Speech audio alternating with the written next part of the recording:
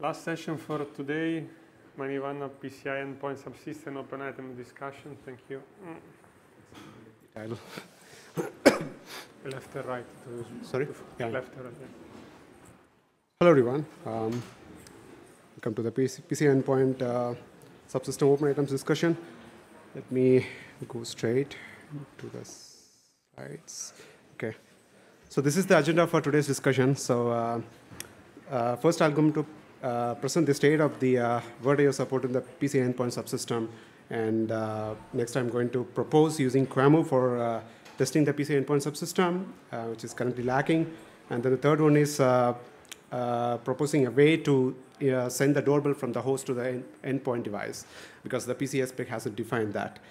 So I'll try to cover at least first two things today. Let's see. So let me give a quick recap of what happened last year. So last year, I presented 3 proposals for adding the Vertio's support in the PCI Endpoint subsystem.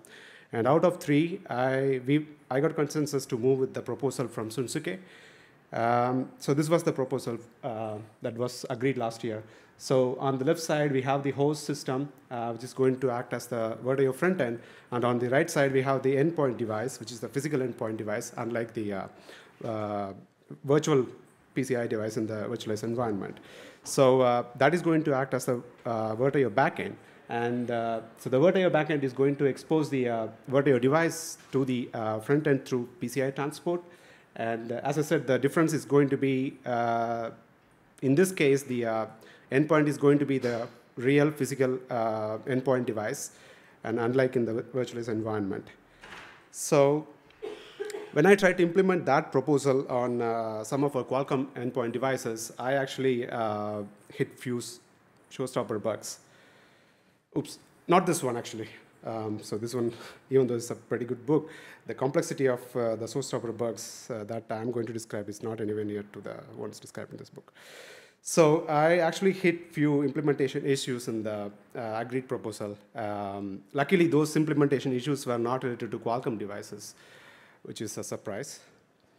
So in that proposal, there was no MSI or MSIX support. It only had Intex. Don't ask me why. And that really affected the performance of the Vertio transport. And then it only exposed the legacy Vertio devices only, because if you know Vertio, there are 2 versions of the spec, right? The legacy Vertio spec and then the modern Vertio spec. And this one, unfortunately, supported only the legacy one. And then the third one was there was no IMMU support. So everything actually worked on that. So the Shunsuke actually tested that proposal on, I think, Renesas SOC, both host and endpoint. And in that SOC, these were not an issue. But if you take any latest endpoint SOCs, and these 3 things needs to be addressed. And then I also identified some race between the Vertio device and the driver when I brought up the Vertio support on Qualcomm endpoint devices. So let me go through each and every issues, and I'll also propose the solution of how to fix them. So first one is how to get MSI and MSIX. So the Vertio spec itself supports both Intex and MSIX, but no MSI. I don't know why. Even though MSI has its own issues, somebody might. But the problem with this thing is that most of the low-end endpoint devices out there in the market don't support MSIX, but they only support MSI. I think somebody might be cursing the hardware designers in the crowd. But I actually submitted a proposal for adding MSI to the Vertio spec. It was pretty much straightforward. I submitted a proposal. I got some constructive feedback for the version 1, and then I submitted version 2. And there has been silence for like 6 months or so.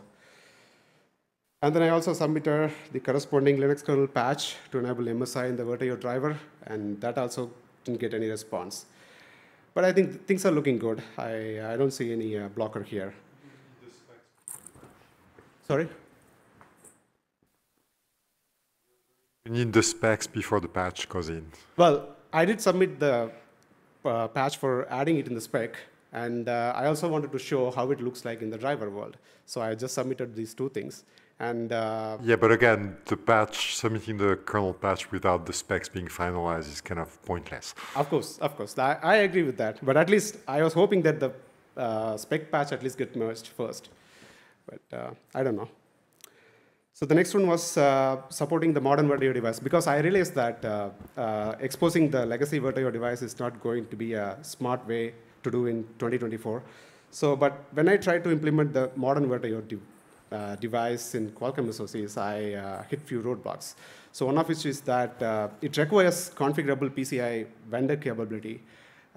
So the modern Vertio spec expects you to have this PCI vendor capability registers designed in such a way that it exposes the offsets of the Vertio structures, like where the Vertio structures lie in the specific power region, etc. But these are used to, these offsets are used to discover the Vertio structures, which were actually hard-coded in the legacy Vertio spec. And unfortunately, these vendor capability registers are not configurable on the production-ready devices. And this is not a problem in a virtualized environment like QEMU, because our hypervisors, where the virtual PCI devices are going to be exposed, and the hypervisor or QEMU will have the complete control over the device. But when it comes to a real PCI endpoint device, the hardware vendors wouldn't allow us to configure the vendor capability registers. They have some fixed vendor capability, and we have to work with that. So I'm now working on a proposal to allow Vertio spec to discover the Vertio structures without using that vendor capability. I haven't submitted it, and I'm thinking about going with a fixed offset in the bar, because I don't know how else we can actually expose this information without the vendor capability, because vendor capability seems to be a nice way, and that's why people stick to it.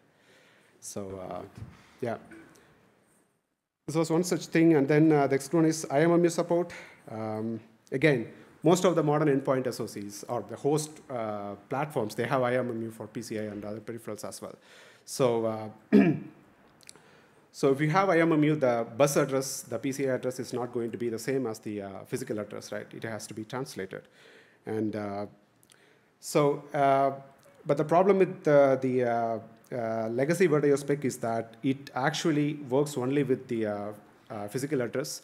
So whenever the front end, it exposes the address of the Vertio word queues to the back end. And those addresses are actually the physical addresses. And unfortunately, when the endpoint tries to access those addresses, if there is an IMMU on the host, it will trigger an IMMU fault, because you cannot access the physical address. You have to use the translated address. And this issue is going to get solved when we migrate to the modern Vertio spec.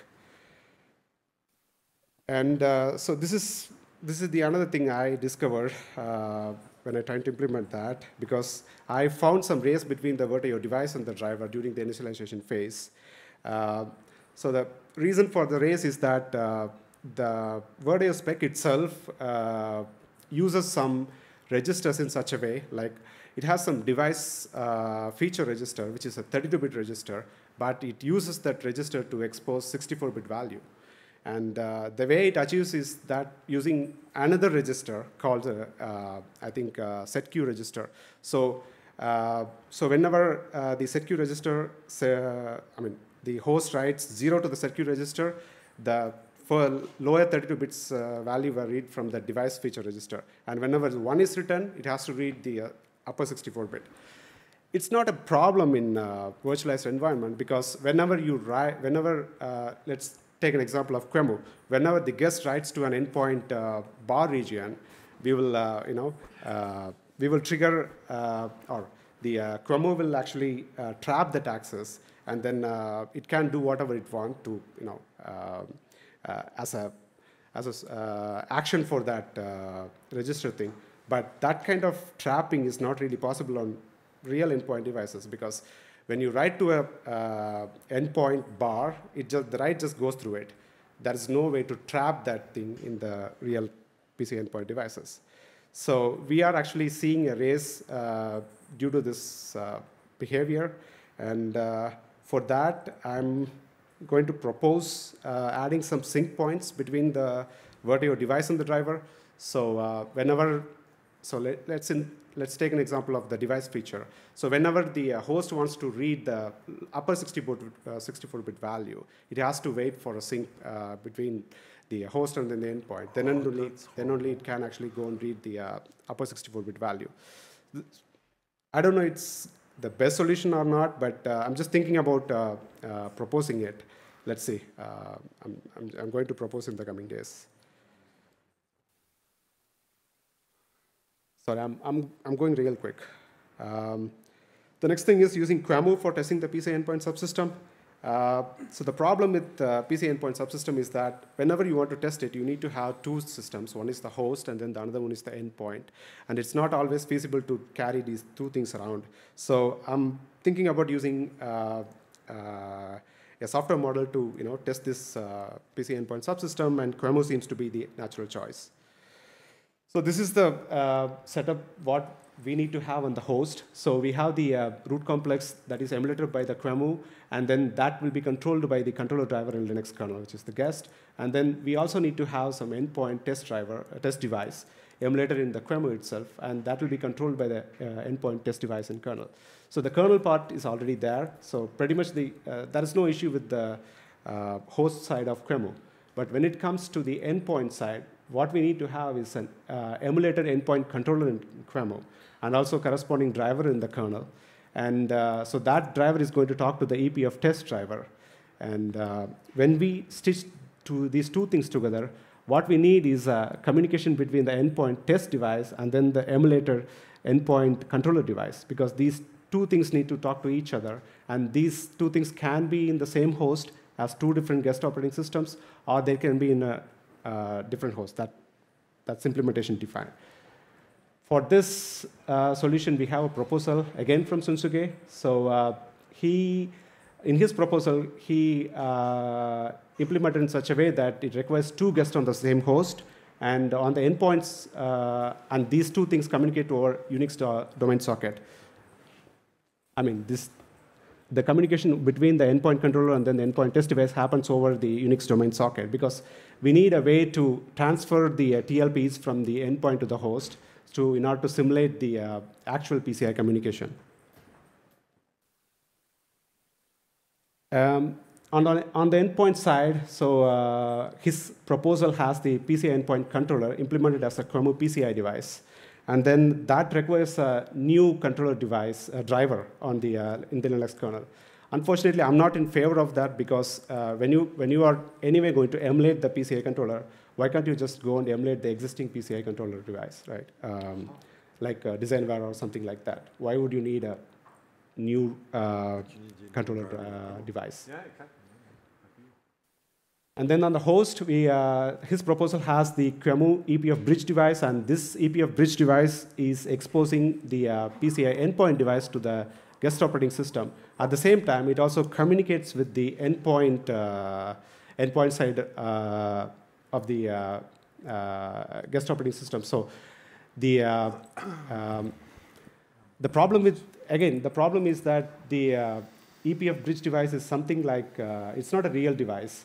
And it kind of acting like a bridge, but in my opinion, this has to be something like what I described in the diagram. It has to be like a real PCI device, and under the hood, it has to communicate between the endpoint side, and also it has to translate that thing to the existing guest operating system. So but again, the patches has been submitted, and there were not much review happened, and then it just went dormant. Somebody needs to revive this. And then the third one is interesting, because the PCI spec has defined MSI intex or MSIX in order to trigger the interrupt from the endpoint side to the host. But it hasn't defined a way to trigger interrupts on the endpoint from the host side, and that's what we are trying to achieve, because whenever we want the bidirectional communication has to happen, we need to have interrupts firing from both ends, right? And for achieving this, we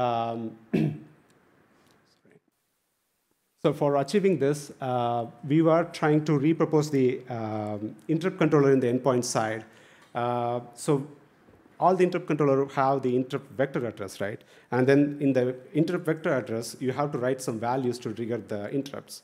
So what we are trying to achieve is that expose that interrupt vector address to the host side, and then let the host know what kind of value it has to write to that address, so that whenever the host wants to trigger an doorbell or interrupt to the endpoint device, it can just write to that address a specific value, so that the interrupt gets triggered on the endpoint device.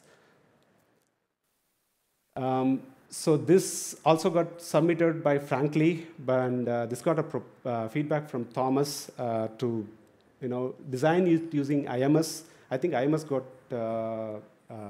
merged in 6.11, but I haven't really looked into how to achieve this thing using IMS.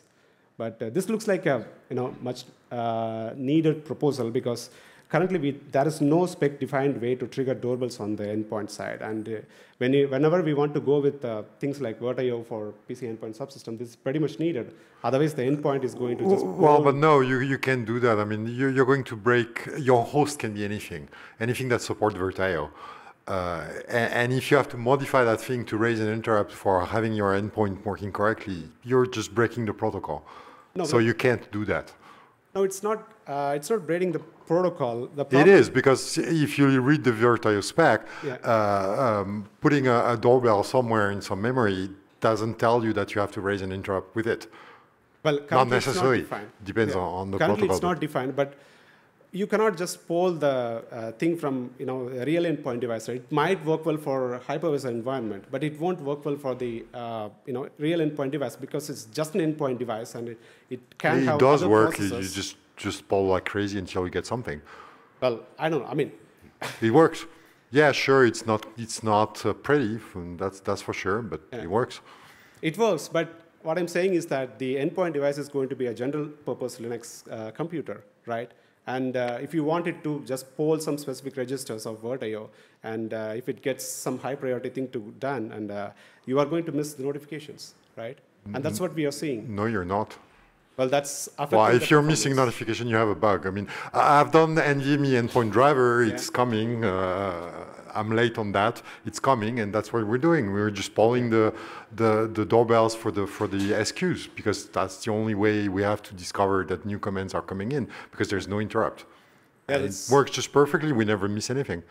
And latency-wise, it's actually pretty fast, much faster than interrupts, because we don't. That's interesting to see. Okay. So. Let's see, we can discuss it offline here. Yep, that's it. Right, thank you.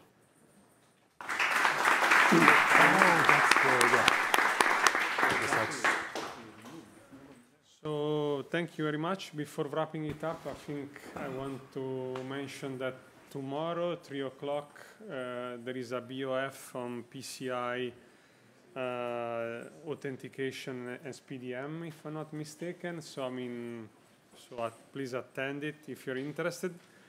And last but not least, on behalf of all the microconference organizers, thank you very much for showing up and showing interest for VFIO, IOMMU, and PCI. Thank you very much, and see you next year. Thank you.